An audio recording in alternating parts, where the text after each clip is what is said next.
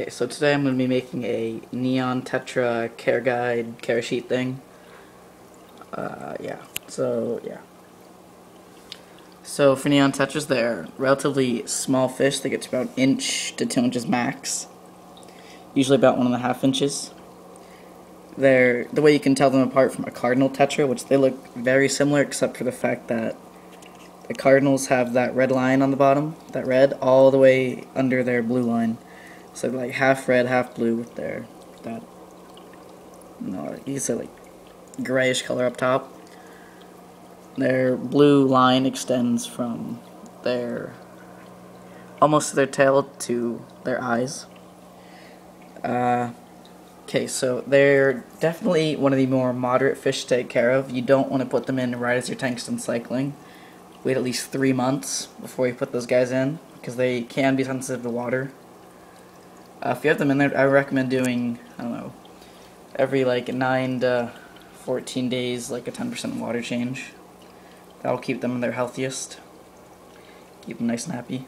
I would definitely recommend 10 gallon or bigger. I wouldn't try 5 because they'd probably feel too squished. This is a 20-gallon tank, if you can tell. I'd definitely recommend keeping a school of 5 or more. I have 5.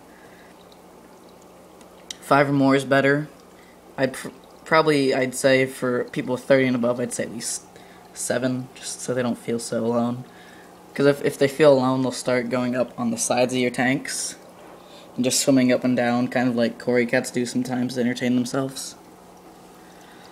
I'd definitely recommend keeping them with live plants. It'll keep them happier, and they'll give them a place to hide if you scare them. They'll kind of just dart, like they can dart inside my wisteria. They're just behind the sword or something. Keep them with fish around their temper level, and these are very peaceful fish. They usually never have an issue with temper. So I wouldn't, I think you can keep them with some kind of cichlids, but I know like most of those like aggressive cichlids don't keep them with those. I think they're okay with angelfish. I'm not sure about their temper level. I've never kept angels. Not sure about discus either. Try keeping them with like tetras, except what's it, Congo tetras. Those are pretty big and aggressive fish. I keep them with mine with glow lights. These guys. Yeah, these are the neons and glow lights go pretty well together. You can also keep them with like cory cats and the Siamese algae eater. As I said, live plants. It's not a must, but it's strongly recommended. Lighting, just try and keep the tank lit so they can see. I think that's a given. Temperature-wise, I keep my tank around 74-ish. It keeps my algae down. Like I used to keep it up high at like 82, which is pretty hot, and my algae kept blooming. But now it's around 74. It doesn't bloom. And these guys, they like kind of colder water. So I'd recommend anywhere between 74 and 78 is fine for them. 80's okay, but they don't like it as much as the cooler temperatures.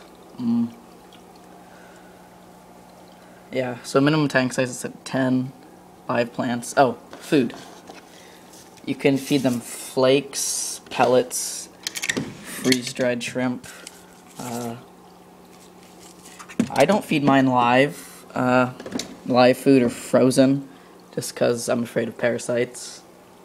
And I don't feel they need them. They look pretty healthy and glow-y. Yeah. They should, when you feed them, to make sure they're healthy, they should go right after the food. Like mine, hold on, it's shaky because I'm opening this.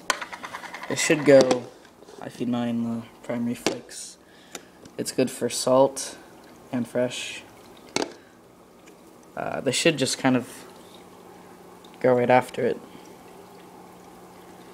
Okay, yep, there they go. Looks like it drifted over there, but they shouldn't be like hanging in the corner. They should just try and go for it. Like when you give them food, they should be chilling up top trying to get the food. They shouldn't be lingering down here, looking all unhealthy. Yeah, when we first turn the light on, don't be scared if their red's kind of very dim and their glowy blue light isn't like, it should be dark. Because I think they use the light to help them with their colors. Yeah. So I think that basically covers everything. I'm trying to think I have everything right, yeah. You don't need RODI water, just dechlorionized tap water. Just use like the Aqueon water conditioner, the Amquel or Prime or anything. I don't even get that. This one, water conditioner, and the Amquel. Or Prime or any other water conditioner is fine. Yeah. So make sure your tank param, I'd recommend again, so in a nutshell, 10 or bigger, school of at least 5, if your tank's 30 or more, I'd go at least 7 in a school. If you like the school,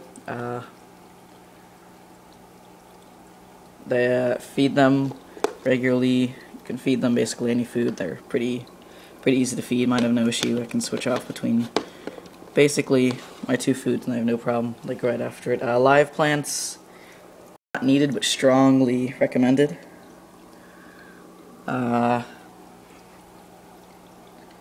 Keep with fish, like tetras go really good together. Like tetras and tetras go really good. Yeah, as I said. So yeah, and then dechlorionized tap water. Yeah, so that's it for this video. Please rate the video, comment the video, and subscribe.